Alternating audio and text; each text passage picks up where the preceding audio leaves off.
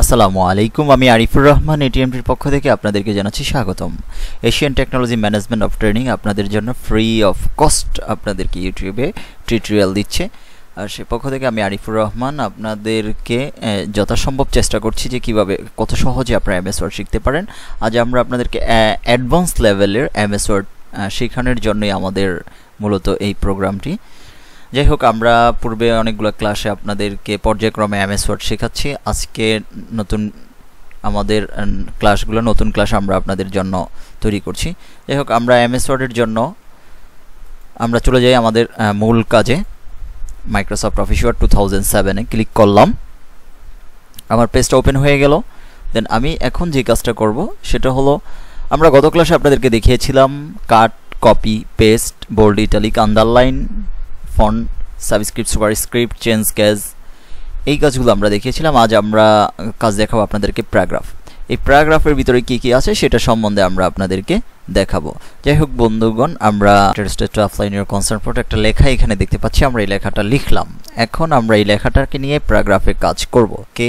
Select করলাম লেখাটাকে, আমরা প্যারাগ্রাফ অপশনে যাচ্ছি। প্যারাগ্রাফ অপশনে যাওয়ার পরে আমাদের প্রথমে যেই কাজটা করব প্যারাগ্রাফ থেকে, দেখুন এটা আছে অ্যালাইনমেন্ট লেফট সাইড। লেখাটাকে লেফট সাইডে কীভাবে নিব, সেন্টারে কীভাবে যায়, রাইটে কীভাবে যায়, জাস্টিফাই কীভাবে হয়।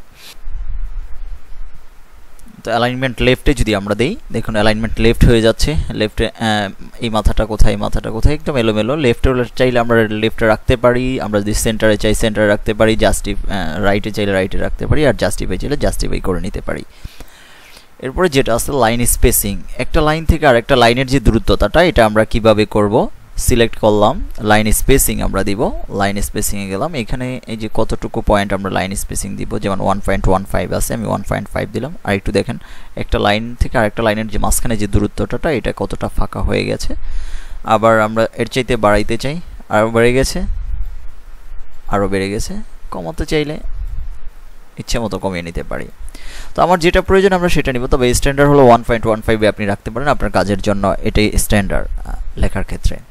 এরপর যে কাজটা হলো এটাকে সিলেক্ট করার পরে যদি আমরা এর পিছনের সাইডটা যদি আমরা ব্যাকগ্রাউন্ডটা কালার করতে চাই, দেখুন কত সুন্দর কালার হয়ে গেছে। যেই কালার প্রয়োজন হবে আপনি সেই কালারই এখানে ব্যবহার করতে পারেন। ওকে, আমি এটা দিলাম। আবার যদি স্বাভাবিক করতে চাই, কালার প্রয়োজন নেই, তাহলে নো কালার ব্যবহার করবেন, চলে যাবে। আউটসাইড বর্ডার, লেখাটাকে একটা বক্সের ভিতর যদি রাখতে চাই, অবশ্যই আমরা এখানে আউটসাইড বর্ডার ব্যবহার করতে পারি। সিলেক্ট করলাম, দেন একটা আউটসাইড বর্ডার আমরা এখানে ব্যবহার করলাম। পুরো লেখাটা একটা বক্সের ভিতর চলে আসছে। আবার পুনরায় বক্সটা উঠিয়ে দিতে চাই, তাহলে অবশ্যই এখান থেকে নো বর্ডার দিব, চলে যাবে।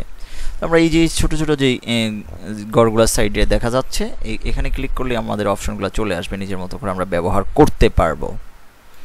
এরপরে যেটা আছে বুলেটস, বুলেটসের কাজগুলো কি, বুলেটসের কাজগুলো দেখানোর জন্য আমি এখানে আরেকটা এন্টার দিয়ে আরেকটা প্যারা করলাম, তৈরি করলাম। সিলেক্ট করলাম, এটাকে সিলেক্ট করার পর এখান থেকে বুলেটস ব্যবহার করতে পারি, যেটা ইচ্ছা ওইরকম একটি বুলেটস আমরা ব্যবহার করতে পারি, যে কোন বুলেটসটা আমার প্রয়োজন নিজের কাজের জন্য। এই যে একটা বুলেটস চলে আসছে, আমি এখন এন্টার দিলে আরেকটা বুলেটস আমার চলে আসবে, আমি ইচ্ছা মতো লিখতে পারি যেটা আমার প্রয়োজন। দেখুন অটোমেটিকলি একটা করে বুলেট চলে আসছে। যাই হোক, আমরা যদি বুলেটটাকে আবার উঠিয়ে দিতে চাই, তো ঠিক এখানে যাব, নান লেখা আছে, নানে ক্লিক করি, দেন আমার বুলেট উঠে যাবে। এরপর যেটা আছে সেটা হলো আমাদের এখান থেকে নাম্বার, অ্যালাইনমেন্ট আমরা যদি নাম্বার ব্যবহার করতে চাই, সিরিয়ালে নাম্বার চলে আসছে। ঠিক এখানে নাম্বারের পরে আছে আপনার ABCD, যে কোন ধরনের নাম্বার আপনি অ্যাকচুয়ালি ব্যবহার করবেন সেটাতে ক্লিক করবেন, দেখবেন ওই নাম্বারটা চলে আসবে। তারপর আবার নানে ক্লিক করি, চলে যাবে একের পর এক। এখন মূল একটা ইম্পর্টেন্ট কাজে আসি আমরা, সেটা হলো কিভাবে আমরা প্রশ্ন করার ক্ষেত্রে বা অন্য কিছুর ক্ষেত্রে আমরা যখন ব্যবহার করি, যেমন এই জায়গাটায় অপশনগুলোতে, যেমন 1 দিলাম, 1 দেওয়ার পরে 1-এর পরে 2 আসছে, কিন্তু আমার 2 প্রয়োজন, এই মুহূর্তে 1-এর A প্রয়োজন। কিবোর্ড থেকে ট্যাব প্রেস করব, ট্যাব প্রেস করলেই A চলে আসবে। এন্টার প্রেস করলাম, B আসছে, এন্টার প্রেস করলাম, C আসছে, এন্টার প্রেস করলাম, D আসছে। আমার D এখন প্রয়োজন নেই, আমার পুনরায় আবার 2 প্রয়োজন 1-এর পরে। তো আমি শিফট চেপে ধরে ট্যাব প্রেস করব কিবোর্ডে, চলে আসছে। আবার এন্টার প্রেস করলাম, 3 আসছে। আবার 3A প্রয়োজন হলে কিবোর্ড থেকে ট্যাব প্রেস করি, এন্টার B, এন্টার C। আবার D প্রয়োজন না হলে আবার শিফট ট্যাব ব্যবহার করি পিছনে ফিরে যাওয়ার জন্য, চলে আসছে।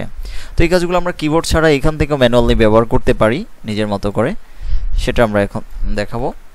সিলেক্ট করলাম, যেমন এখানে 1 আছে, আমি সিলেক্ট করে এন্টার দিলাম, 2 টু আমার প্রয়োজন নেই, 1 এর এ প্রয়োজন। তো এইখান থেকে যে ইনডেন্ট যে অপশনগুলো দেওয়া আছে, ডিক্রিজ ইনডেন্ট, ইনক্রিজ ইনডেন্ট, আমি ইনক্রিজ ইনডেন্টে ক্লিক করি, চলে আসলো। এই এন্টার বি, আবার সিতে লিখলাম, সি প্রয়োজন নেই, এখন পুনরায় আবার 2 প্রয়োজন, সেক্ষেত্রে আপনি ডিক্রিজ ইনডেন্ট ব্যবহার করুন। দেখুন 2 চলে আসছে, এন্টার প্রেস করলাম। 2 এর এ প্রয়োজন, ইনক্রিজ ইনডেন্ট চলে আসলো, এই এন্টার প্রেস করি, চলে আসলো, এন্টার প্রেস করি। আবার সি প্রয়োজন নয়, এখানে আমার 3 প্রয়োজন 2 এর পরে, তো অবশ্যই ডিক্রিজ ইনডেন্ট আমরা ব্যবহার করতে পারি। এভাবে নিজের মতো করে আমরা সাজিয়ে নিতে পারি যেটা আমার প্রয়োজন পড়বে কাজের জন্য।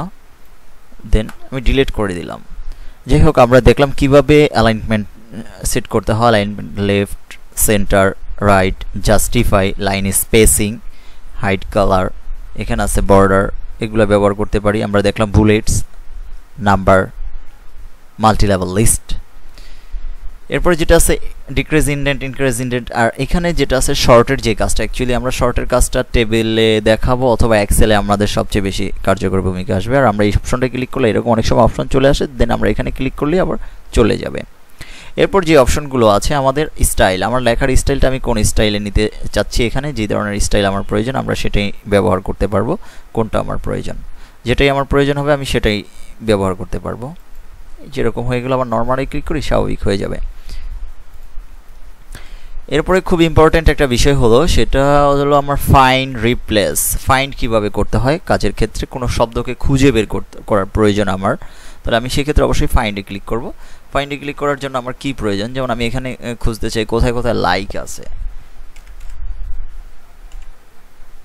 লাইক শব্দটাকে লিখে যখন ফাইন্ড নেক্সট করব, একের পর এক লাইক শব্দটা খুঁজে দিবে আমার ওয়ার্ডটি কোথায় কোথায় আছে। লাইক, আমি সবকটা লাইক যেখানে যেখানে আছে সব জায়গাতে আমি হাইলাইট করে দেখতে চাই, হাইলাইট অল। দেখুন আমার যেখানে যেখানে লাইক আছে সবকটা লাইককে সে সুন্দরভাবে হাইলাইট করে দিচ্ছে। আমার কষ্ট করে একটা একটা করে লাইক খোঁজার প্রয়োজন নেই, কম্পিউটার আমাকে সহযোগিতা করবে। তাহলে ফাইন্ডের কাজ খুব মজার এবং ইম্পর্টেন্ট, যখনই প্রয়োজন পড়বে। আবার হাইলাইট উঠিয়ে দিতে চাইলে ক্লিয়ার হাইলাইট, দেখুন কালারটা উঠে গেছে। তো আমরা ফাইন্ড বুঝতে পারলাম। এরপর আছে রিপ্লেস। রিপ্লেস হলো পরিবর্তন করা। কোনো শব্দকে যদি পরিবর্তন করতে চাই আমরা, যে একাধিক জায়গায় যদি ভুল করে ফেলি অথবা একটা শব্দের পরিবর্তে আরেকটা শব্দ লিখতে চাই, এই ধরনের ক্ষেত্রে আমরা রিপ্লেস করে নেব। ঠিক আমি যদি লাইকের পরিবর্তে আমি এখানে লিখতে চাই চোজ, CHOOS, চোজ লিখলাম। এই চোজকে আমরা ব্যবহার করতে চাইলে অবশ্যই রিপ্লেস করব। লাইক ধরেছে, দেন রিপ্লেস আমি ক্লিক করছি, দেখুন চেঞ্জ হয়ে যাচ্ছে। আমি জুমটা একটু বাড়িয়ে নিচ্ছি আপনাদের জন্য। দেখুন যতগুলো লাইক আছে এখানে এখানে লাইক আছে, আমরা সব কয়টাকে ইচ্ছা করলে একসাথে রিপ্লেস অল ব্যবহার করি, সব জায়গায় আমাদের চুজ শব্দটা হয়ে গেছে। এই লাইকের পরিবর্তে আমরা চুজ ব্যবহার করতে পারি। তো যেই শব্দটাকে চেঞ্জ করব অবশ্যই সেই শব্দটাকে ফাইন্ড ওয়ার্ডে লিখতে হবে, আর যার মাধ্যমে চেঞ্জ করব রিপ্লেস উইথ লেখা আছে এখানে রিপ্লেস। যেমন আমরা লাইককে চেঞ্জ করেছি তাই লাইক ফাইন্ড ওয়ার্ডে লিখেছি, আর চুজ দিয়ে চেঞ্জ করেছি এই জন্য চুজটাকে আমরা নিচে লিখেছি। ঠিক একইভাবে এখন সব জায়গায় চুজ চুজ চুজ হয়ে গেছে। চুজগুলোকে আবার যদি আমি লাইক দিয়ে চেঞ্জ করতে চাচ্ছি তো আমি সিলেক্ট করে অবশ্যই আমার এখানে চুজ লিখতে হবে। ঠিক ফাইন্ড ওয়ার্ডে আমি চুজ লিখলাম, দেন এখানে যদি আমি লাইক লিখি, দেন আমি রিপ্লেস করি, এখন চুজ এখন লাইক হয়ে যাচ্ছে, দেন রিপ্লেস অল দিয়ে সব কয়টা একসাথে পরিবর্তন হয়ে যাচ্ছে। তো আমরা বুঝতে পারলাম ফাইন্ড এবং রিপ্লেস দিয়ে কিভাবে কাজ করা যায়। দেন এখানে আছে গো টু। গো টুর কাজ অনেক মজার কাজ আছে। আপনি যদি অনেকগুলো পেজ থাকে আপনার, সেক্ষেত্রে আপনি এক পেজ থেকে অন্য পেজে যেতে পারেন, এক লাইন থেকে আরেক লাইন, এক প্যারাগ্রাফ থেকে আরেক প্যারাগ্রাফ, এই ধরনের কাজগুলো আপনি গো টুর মাধ্যমে আপনি করতে পারেন নিজের মতো করে। আমার আপাতত পেজ আছে 1 of 1, মানে একটা পেজ আছে, আমি নতুন কিছু পেজ নিয়ে নেই, কন্ট্রোল এন্টার প্রেস করছি, আমি নতুন অনেকগুলো পেজ নিয়ে নিচ্ছি। এখানে আমার 20টা পেজ হয়ে গেছে, 20টা পেজের ভিতরে আমি 20 নাম্বার পেজে আছি। তাই আমি যদি এখন খুব সহজে আমি 5 নাম্বার পেজে যেতে চাই, কষ্ট করে এখানে ধরে ধরে ঘোরাতে হবে না, মাউসের স্ক্রল ঘোরানোর প্রয়োজন নেই, আমি সরাসরি গোটুতে চলে যাব। কন্ট্রোল জি দিলে গোটু অপশনটা চলে আসে। যেমন আমি 5 এখানে লিখে গোটুতে ক্লিক করলাম, দেখেন 5 নাম্বার পেজে চলে আসছে। অ্যান্ড 5 নাম্বার পেজে আসলো কিনা আপনি কীভাবে বুঝবেন যে 5 নাম্বার পেজে আপনার গোটু কাজ করেছে কি করেনি?